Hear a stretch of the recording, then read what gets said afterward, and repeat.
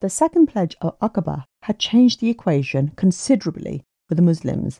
They now had a new refuge in Yathrib, and its people were ready to protect them. Soon the Prophet, peace be upon him, received revelation about migration to Yathrib. He told his companions, "I have been informed that we will one day migrate from Makkah to a land of dates. I think that it is either Yamama or Hijrah."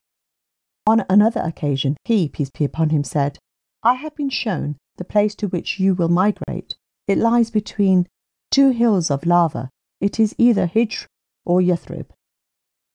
Taking advantage of this new haven that had been offered to them, several Muslims migrated to Yathrib following the pledge. The first emigrant was Abu Salama Makhzumi, may Allah be pleased with him, the husband of Salama, may Allah be pleased with her. He attempted to migrate with his wife and children a year before the second pledge of Aqaba, but his clan would not allow him to take his family, so he was forced to migrate by himself to Yathrib.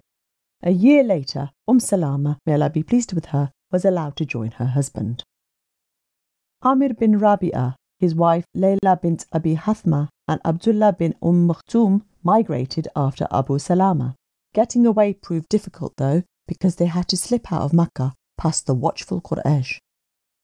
Umar bin Khattab, may Allah be pleased with him, however, left Makkah in full view of the Quraysh, and no one dared to try to stop him. He also took 20 others with him. Soon, nearly all the Muslims in Makkah had migrated to Yathrib. Even the refugees in Abyssinia made their way there after hearing about the pledge at Aqaba. However, Abu Bakr, Ali, Suhayb and Zayd bin Haritha, may Allah be pleased with him, stayed in Makkah together with those Muslims who were unable to migrate. The Prophet, peace be upon him, stayed on in Makkah as well, awaiting Allah's permission to leave. He asked Abu Bakr, may Allah be pleased with him, to wait with him. Abu Bakr, may Allah be pleased with him, had 2 very fast camels, and he would feed them acacia leaves to make them even stronger and swifter. This way, he and the Prophet, peace be upon him, could make a speedy escape once Allah's command to leave Makkah came. The Quraysh were enraged that the Muslims had found a place in the Arabian Peninsula itself where they would be able to thrive. They also feared that the Muslims would become strong enough to control the northern trade routes and disrupt the pagans' trade. Since the Meccans depended on the goods carried by caravans to and from northern Arabia and Syria, their fear was not unfounded. There was also the growing worry that the Prophet, peace be upon him, himself might escape any day to Yathrib, where his followers awaited him, and that he would set up a new power base, an eventuality which had to be avoided. To discuss their concerns, a special council was held at Daar an-Nadwah. Most of the prominent chiefs of the Quraysh were present. Iblis, Satan, was also present, disguised as Sheikh Jalil of Najd. Abu al-Aswad opened the meeting by saying, "Let us drive Muhammad, peace be upon him, out of our territory and be rid of him. That will set the matter right." Sheikh Jalil didn't like this idea. "Do you not see how sweet his words are and how he wins the hearts of people? If we exile him, he will simply find another tribe and make them his followers. With their help, he will attack your city and deal with you as he pleases. Think of another plan. Let us imprison him until he dies. He will experience the same kind of death poets of old did," Abu Bakhtari suggested. Sheikh Jalil interjected again. "By God, if you make him a captive, the news will reach his companions, who love him more than their fathers and sons. They might raid your territory and free him. Once their numbers increase, they will return and conquer you. Think of another plan." Finally, Abu Jahl, himself a rival of Satan, put forth his idea. "I have my own opinion," he began. "I see that none of you has touched on it so far. We should select a strong and smart youth of noble birth from each tribe. Each youth will be given a sword, sharp and deadly. These young men will move toward the Prophet as one man and strike him as one man. Since all the clans will share his blood, Banu Abdul Manaf, Muhammad, peace be upon him's protectors, cannot take on all the Quraysh at one time. They will then have to accept blood money that we can pay it off easily. This is the best plan of all, Sheikh Jalid declared approvingly. The council disbanded, relieved at having a solution at hand. Now it was time to make the necessary preparations. Meanwhile, Jibreel, peace be upon him, came to the Prophet, peace be upon him, with the tidings that Allah had ordered the Prophet, peace be upon him, to migrate. Jibreel, peace be upon him, told him the exact time he should depart and informed the Prophet, peace be upon him, of the plot to assassinate him. Don't sleep in the bed you usually sleep in, he advised the Prophet, peace be upon him. At noon, when everyone was napping, the Prophet, peace be upon him, went to the house of Abu Bakr Siddiq, may Allah be pleased with him, and told him the happy news. Quickly, they began to prepare camels for the long journey. They also hired Abdullah bin Urayqat Laythi to lead them to Yathrib. Abdullah knew the area between Makkah and Yathrib well, and although he was not Muslim, he agreed to escort the Prophet, peace be upon him, and Abu Bakr, may Allah be pleased with him, secretly. The Prophet, peace be upon him, told Abdullah to meet them near Mount Thor in 3 nights.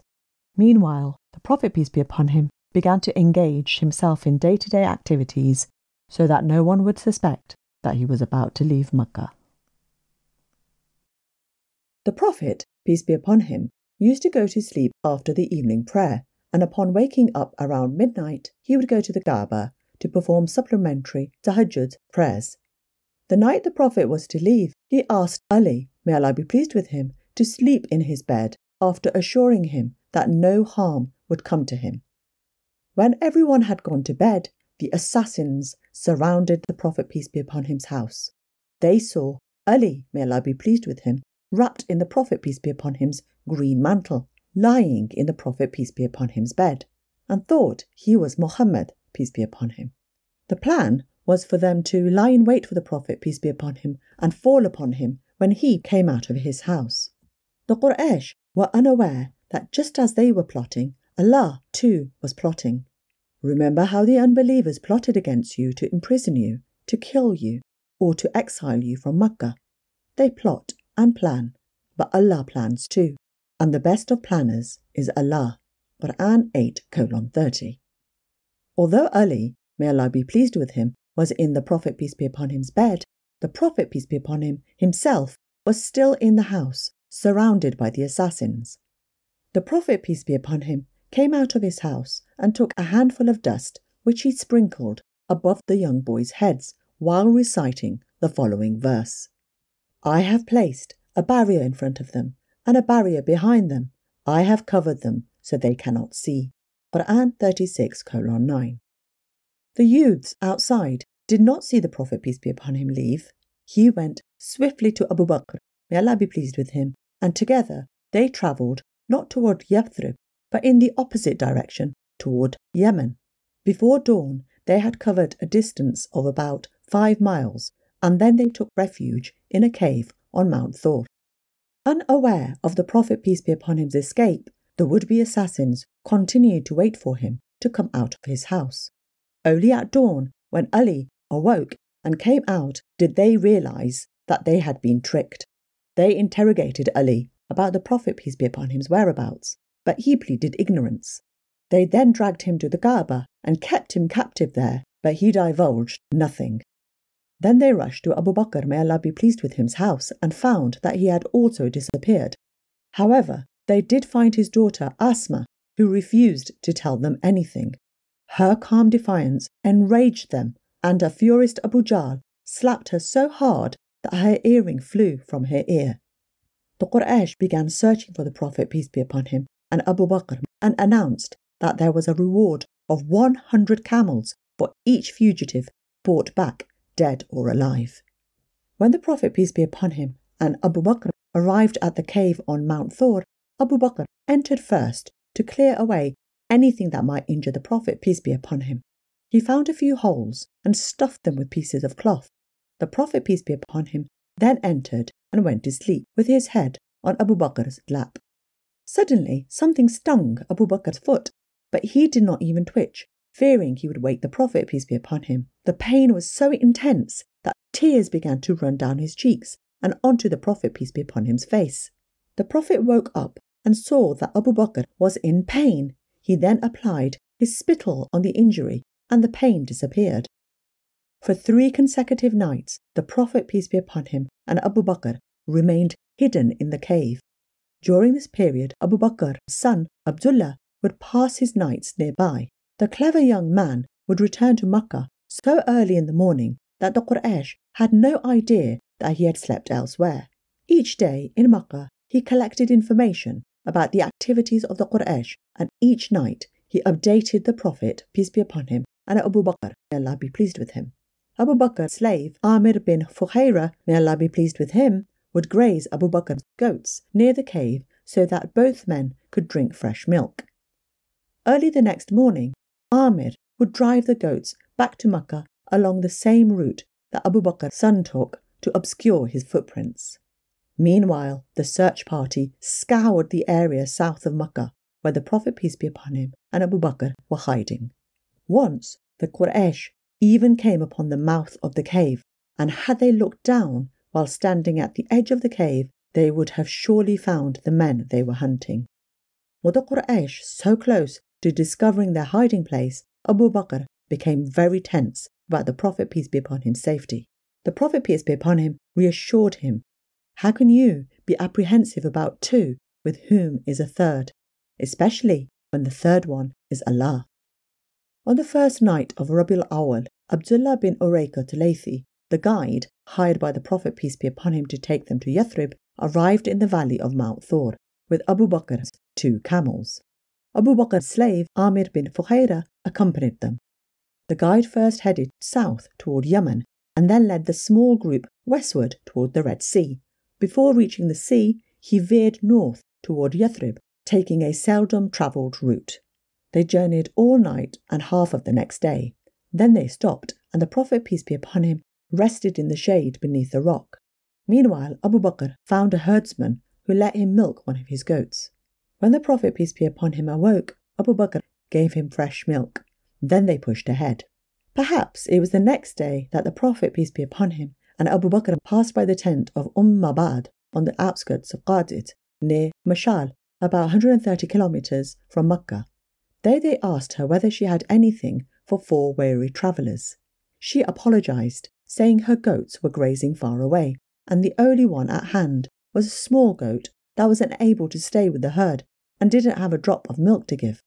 The Prophet, peace be upon him, asked for permission to milk it, and when he did, milk flowed from its udders. He filled a large bowl with milk and first let her drink. After that, each of the travellers drank their fill. When they had all finished, he milked the goat again and left the bowl full of milk for the woman. After they resumed their journey, the woman's husband returned.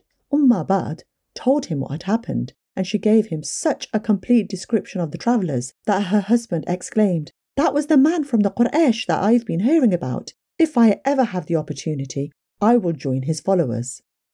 On the 3rd morning, after the Prophet, peace be upon him's departure, the Makkans heard a voice echo through the streets. They were unable to find where it was coming from, because it was not the voice of a human. It was a genie, a spirit, saying, "Allah, Lord of the people, bless those 2 companions who reached the tent of Mabad. In safety, they broke their journey, and in safety, they resumed it. Anyone who befriends Muhammad, peace be upon him, finds success. O Quraysh, by driving Muhammad, peace be upon him, away, you have forfeited glory and dominion. Blessed is the tribe of Banu Qab. Their lady's tent became a refuge for Muhammad, peace be upon him. Ask your lady about the weak goat and the milking bowl. The goat will also inform you if you ask it." When the Prophet, peace be upon him, and his companions left Qadid, a man by the name of Suraqa bin Malik bin Jushum Madlaji spotted them. He thought he would capture the fugitives and take them back to Makkah to collect the reward. As he charged ahead on his horse, it suddenly stumbled and he fell to the ground. Being superstitious, he drew an arrow to see how favourable the situation was. The arrow he drew was unfavourable, but greedy for the bounty, he ignored the omen and mounted the horse again. This time, his horse carried him close enough to the fugitives that he could hear the Prophet, peace be upon him, reciting the Quran. Abu Bakr nervously looked back, but the Prophet, peace be upon him, was unconcerned. This time, the forelegs of the horse sank into the sand, and again the rider tumbled to the ground. Suraka cursed the horse, and with great difficulty he managed to pull the horse's legs out of the sand. But when he looked behind, he saw dust rising from the horse's hoofprints like smoke. He quickly pulled out another arrow to find yet another bad omen. Now he was convinced that he would not be able to capture the Prophet, peace be upon him. He then called to the Prophet, peace be upon him, and surrendered. The travellers stopped and waited for him to come forward. Suraka offered them food, but they refused his rations. The Prophet, peace be upon him, did, however, ask him not to tell the Quraysh of their whereabouts. Suraka agreed and asked to be given a letter of safe conduct for future security. The Prophet, peace be upon him, asked Amir, may Allah be pleased with him, to write the letter on a piece of tanned leather. Suraka then returned toward Makkah. He told all of the bounty hunters he met to go back because he had already searched the area and the fugitives were nowhere to be found. The four travellers resumed their journey, and on the way the Prophet, peace be upon him, soon met Burida bin Husayb Aslami, along with 70 or 80 families of his followers. They all embraced Islam and prayed the evening prayer with the Prophet, peace be upon him. Burida migrated to Madinah after the Battle of Uhud. The Prophet, peace be upon him, also met Abu Tamim Aus bin Hajr Aslami at Arj. At the time, the Prophet, peace be upon him, and Abu Bakr were riding the same camel because one of their camels had become weak. Abu Tamim offered them a camel and sent along a slave named Masud bin Hanida, who accompanied them all the way to Yathrib.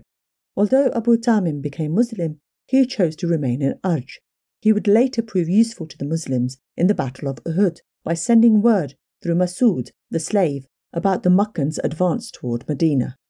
When the Prophet, peace be upon him, reached the valley of Reem, he met Zubair bin Awam, may Allah be pleased with him, who was accompanying a trade caravan of Muslims returning from Syria. He presented the Prophet, peace be upon him, and Abu Bakr with sheets of white cloth.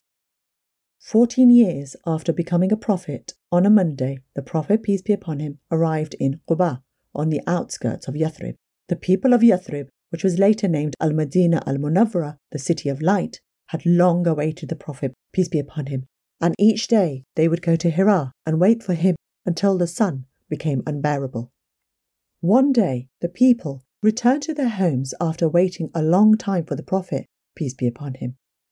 A Jew happened to catch a glimpse of a small group of white-robed travellers in the distance. He called out, "O people of Arabia, what you have been waiting for has arrived."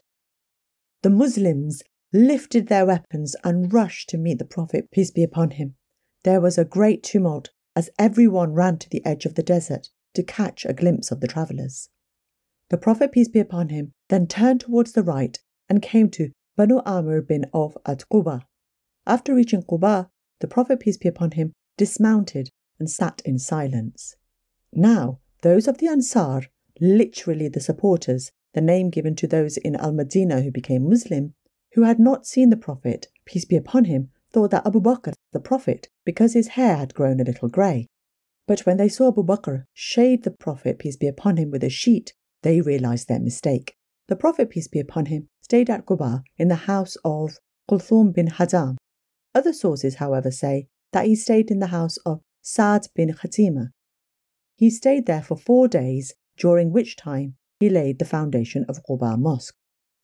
That Friday, he left Qubaa with Abu Bakr, may Allah be pleased with him. He sent a message to Banu Najjar, the house of his maternal grandfather. His kinsmen came to Qubaa with their swords hanging from their sides and joined the Prophet, peace be upon him, on his way to Medina.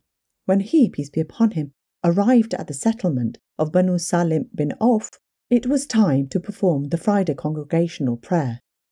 The Prophet, peace be upon him, led 100 Muslims in prayer. After performing the Friday prayer, the Prophet, peace be upon him, and his entourage left for Medina.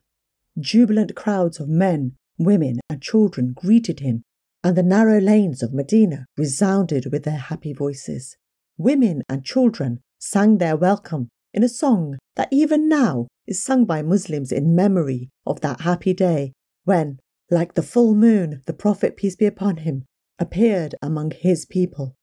The full moon has appeared before us. We must give thanks when called to Allah. You who have been sent to us, bring commands that will be obeyed." As the Prophet, peace be upon him, rode through the streets of Medina, people would take hold of his camel's halter and invite the Prophet, peace be upon him, to stay with them. "Let the she-camel go her way," the Prophet, peace be upon him, would say. "She is guided by Allah." Finally, the she-camel knelt, but the Prophet, peace be upon him, did not dismount. The animal rose to its feet again, ambled ahead for some distance, and then turned back and knelt in the same place it had before. The Prophet, peace be upon him's mosque, Masjid al-Nabwi, was erected on this very spot. Many people vied with each other to give shelter to the Prophet, peace be upon him, but it was Abu Ayyub Ansari, may Allah be pleased with him, who hurried to lift the saddle from the she-camel and took it to his home. The Prophet, peace be upon him, remarked humorously, "A man must follow his saddle," and went along with Abu Ayyub. Asad bin Zurara took hold of the halter, so he was allowed to take care of the animal. The Ansar chiefs tried to outdo each other in welcoming the Prophet, peace be upon him. Each night, the Prophet, peace be upon him, would receive at least 3 or 4 trays of food. Everyone wanted the Prophet, peace be upon him, to know that he had found a new home among his followers. Ali, may Allah be pleased with him, migrates. Back in Makkah, Ali, may Allah be pleased with him, stayed on for 3 days after the Prophet, peace be upon him, left. During this period, he settled all of the Prophet, peace be upon him's affairs in Makkah. He then left on foot and met the Prophet, peace be upon him, in Qubaa, where he stayed in the house of Khulthum bin Hadam. 6 months after the Prophet, peace be upon him, had settled in Medina, he sent Zayd bin Haritha and Abu Rafi to Makkah. They came back with the Prophet, peace be upon him's family, Fatima, Khulthum, Sauda, Ayman, and Usama bin Zayd. Abdullah bin Abu Bakr also accompanied them, along with the rest of Abu Bakr's family, Ruman, Aisha, and Asma. The Prophet, peace be upon him's departure triggered off a new wave of migration to Medina. The wealthy Suhayb, also known as Abu Yahya, i.e. the father of Yahya, who had long been planning to migrate, only to be held by the vigilant Quraysh, finally managed to leave Makkah for Medina. The Quraysh were obviously trying to stop the flight of capital from their society, and Suhayb struck a bargain with them. He would give them all his possessions and his wealth if they would let him join the Muslims in Medina. When a now penniless Suhayb reached Medina and told the Prophet, peace be upon him, how he had won his freedom, the Prophet, peace be upon him, said, "Abu Yahya, this bargain is crowned with success." Not all the Muslims were able to win their freedom and migrate. The Meccans rejoiced in the poorer Muslims' increased vulnerability and tortured them even more to make them renounce their faith. Walid bin Walid, Ayyash bin Abu Rabia, and Hisham bin As, may Allah be pleased with them, were among this group of unfortunate Muslims. In Medina, the Prophet, peace be upon him, would pray for them and supplicate against the unbelievers who had held them back. The Muslims remained patient, however, and were finally rescued by their brothers in faith and taken to Medina.